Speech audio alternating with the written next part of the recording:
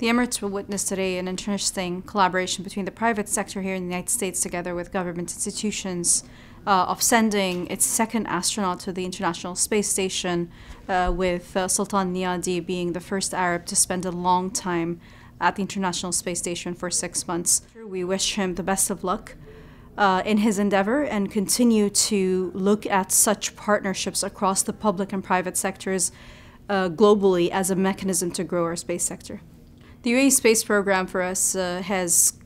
leaped and bounds in terms of its development effort, and the primary purpose of that is to ensure that we're capitalizing on development, create the necessary mechanism to move forward, develop a robust space sector, and build the necessary talent that is required for a commercial space sector, along with having research and scientific research be a vital part of that development. Partnerships allow us to gain years and decades of experience in a short amount of time,